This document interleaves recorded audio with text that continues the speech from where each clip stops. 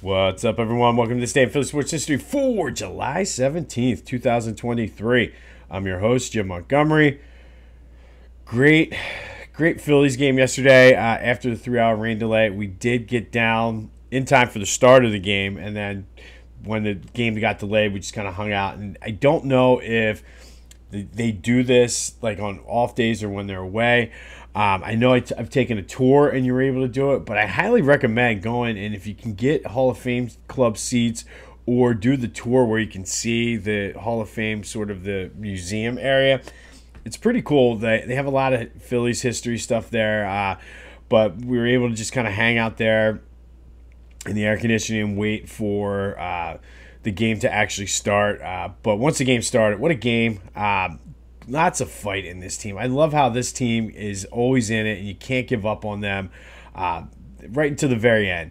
And Wheeler was very strong, went 7 innings, and he made a few bad pitches, and the Padres took advantage of them.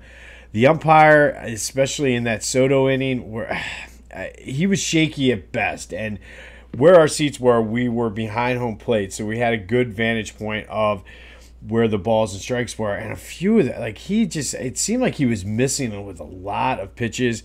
I don't know how that came across on TV, but it just seemed like he was off, and it cost them. They should have won it in regulation, but they did manage to win it in 12, 7-6. What a game! Again, I love the fight in this team. It seems like they have a lot of fun with each other, and it just seems different than last year's team. And I don't know if because they're all, for the most part, another year together, or what. But it definitely was. It's a fun team to watch. I was also surprised at how many Padre fans there were, and I don't know if they're hardcore Padre fans, or there was a large contingent of I guess people from the Dominican who were waving the flags, and the place went nuts when Tatis came into the game to pinch hit, and then especially when he knocked in the run. But it was for having a 3-hour rain delay, it was a very, very energetic crowd, and it was a lot of fun. And when that place is rocking, it's hands down, I think, the best atmosphere of all the Philly sports teams. When the Phillies are good and that place gets going, it's a ton of fun. So good win for the Phils. They're off today. Brewers come into town for this week, which is a good measuring stick for them too. Brewers are a decent team, so I'm anxious to see if they can. Let's just keep winning that series and start tracking down the Marlins. We're close, and like I said, we got them in our sights. Good day for them to win, as the Braves and Marlins both lost. So we're going. Excuse me. If you want more Phillies coverage, be sure to check out our friends over at 2008 Phils. They have the biggest Phillies email newsletter in the world. Must read. I'm anxious to see what they make of this weekend series, because they took 2 games of the doubleheader, had the exciting, thrilling game yesterday, minus the game they just decided to take off on Friday. But I'm anxious to read what they have. For a limited time, right now, they're offering This Day in Philly Sports History listeners 75% off their subscription. You heard that right, 75%. Follow the link in the description wherever you're getting this, whether it's YouTube, the podcast, wherever. Follow the link.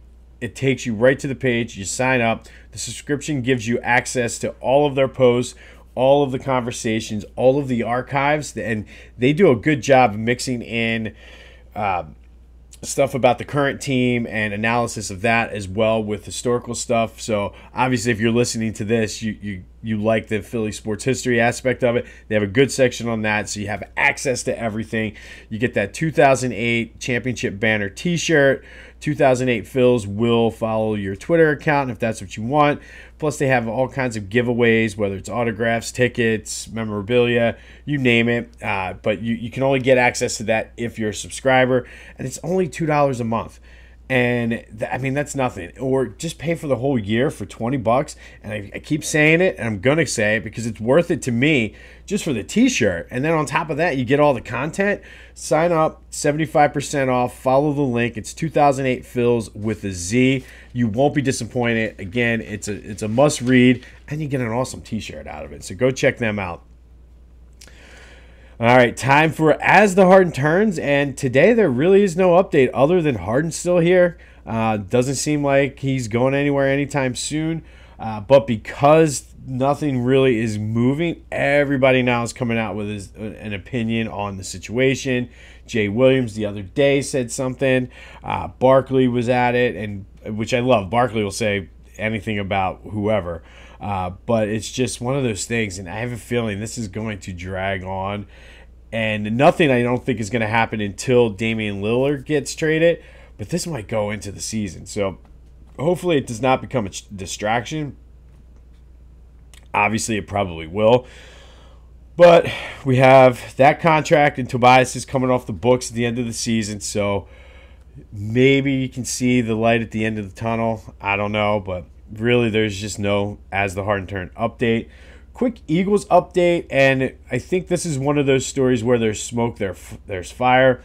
Deshaun Jackson put out a cryptic tweet about doing something for 15 years his way, and people thought that was his way of retiring. He quickly came back out and said, no, you're going to know when I retire. I'm not retiring yet.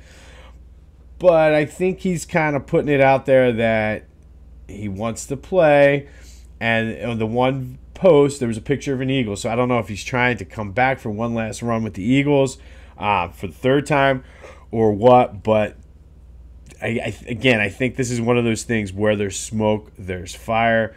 We'll see. I always liked Deshaun, and we know he got unceremoniously traded he didn't get traded. He got cut. LeSean got traded by Chip Kelly. You want more on the Chip Kelly era? Go check the archives of Back to the Future. There's a good episode on his whole tenure. But here's who won't cut you and disappoint you, PhillyGoat.com. Down there at the game yesterday, I was amazed at how many people had Philly Goat stuff. I recognized shirts, hats, all kinds of stuff. It was cool, and they had the authentic goat. So PhillyGoat.com, get some Eagle stuff preparing for the season. If you really like James Harden before he gets traded, they have some Harden and Embiid stuff on there. But just a very good website for all your Philly sports apparel needs. That's PhillyGoat.com. Use the promo code Jim Montgomery for 10% off of your order. I know the people that I saw down there, hopefully they use that promo code for 10% off, but even some of the hats, and I noticed a couple of the hats actually looked really good now that I saw them in person. Probably going to end up picking up a hat or two. So go to PhillyGoat.com, check out their selection of hats if you're not a t-shirt person, or buy a t-shirt and a hat matching. Whatever you got to do, use the promo code Jim Montgomery for 10% off of that order. Okay, we are going to go back in the Wayback Machine today. And on this day, back in 1918, in honor of the Phillies' 12-inning win last night, the Cubs beat the Phillies 2-1. The Cubs won it in the bottom of the 21st inning. So yesterday's game was not 21 innings, but it was 12. So in honor of that extra innings, that's where we're going back. The bottom of the 21st. It's the longest game in Phillies history innings-wise, not necessarily time, but it's the most innings they've ever played. And crazy about this, both starting pitchers went the distance. Milt Watson for the Phils and Lefty Tyler for the Cubs. So imagine going out to see a game. It goes 21 innings, which is almost 2 1/3 games that you're seeing, and the starting pitchers were the same. Lefty Tyler finally got pinch hit for in the bottom of the 21st, which helped the Cubs to win it. But the longest game innings-wise in Phillies history occurred on this day back in 1918.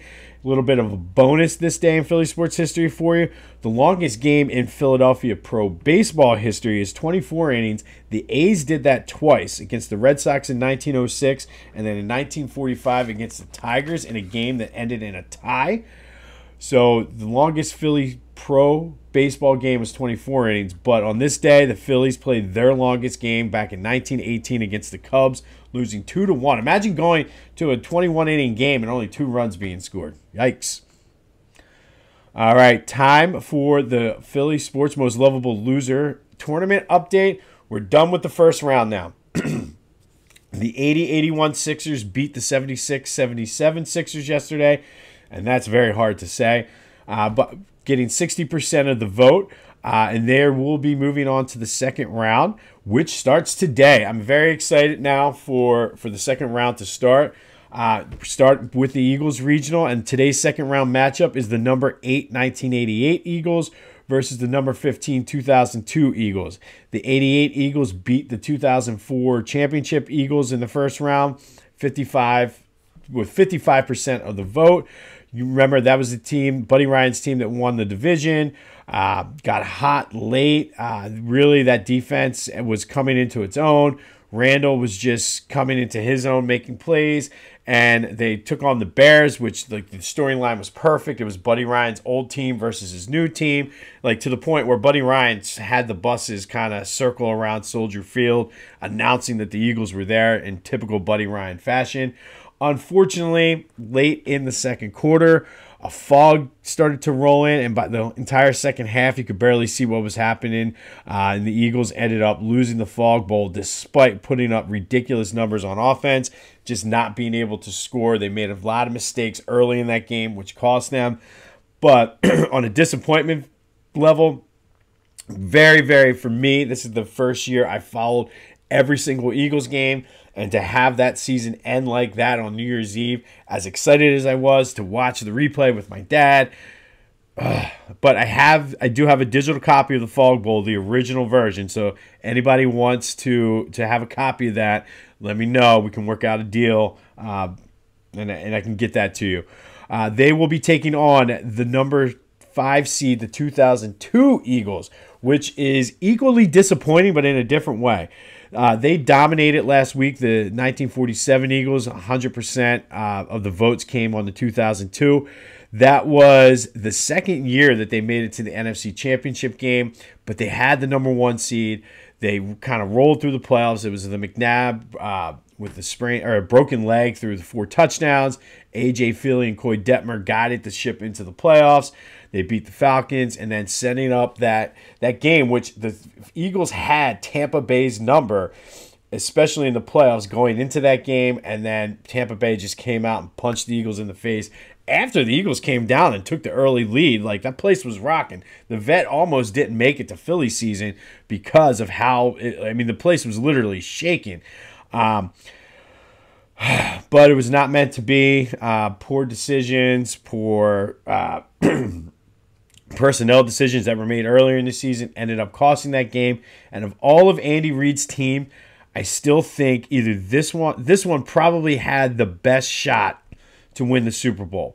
The 03 team, the 01 team, I don't know. They could have maybe pulled it off, but they were still young. The 08 team, I don't know if they would have pulled off the game against the Steelers. They were a very underrated team, but this 2002 team, from a disappointment level, I never heard a loss, especially that big of a game, people just silent walking out of there. Usually people are cursing, pissed off, hitting, slamming things. We walked out of that stadium in dead silence. Everybody was concerned that people were going to be breaking parts of the Vet and taking. No, we were just stunned because we really thought we were going to the Super Bowl. Played this out on What If Sports, as I always do. The 2002 team dominated them, winning 80% of the time. Defensive struggle, though. Both defenses really showed up in this series. All of the games, with the exception of 3, both teams scored under 20 points. And of those 7 games, they were all decided by a touchdown or less. So it was a very evenly matched up. And then the three other games were blowouts by the 2002 team. So now it's your turn. Who makes it to the Eagles regional final? The 1988 Eagles or the 2002? Be sure to get your vote into me. Leave a comment wherever you're watching this. If you're on Spotify, the poll is set up right there. Twitter, Jimbo_Mont. TikTok, Jimbo_Mont. Hit me up on Instagram at Philly Jimbo. On my Facebook, smoke signals, whatever you got to do, get that vote to me. Put your vote, and this is a tough matchup to pick. I don't even know which way I would go yet. I'd probably lean the 02 Eagles, but I can make a very strong case for the 88. But tell me what you think, and we will update this tomorrow. On this day, back in 1918, the Cubs beat the Phillies in 21 innings. It is the Phillies' longest game ever innings-wise. They have a well-deserved day off after playing 4 games against the Padres this weekend, winning 4 of them. It's a Monday. Ugh, I hate Mondays, and it's dreary, but go make the best of it. This has been This Day in Philly Sports History. I'm Jim Montgomery, and until next time, I'll see you when I see you.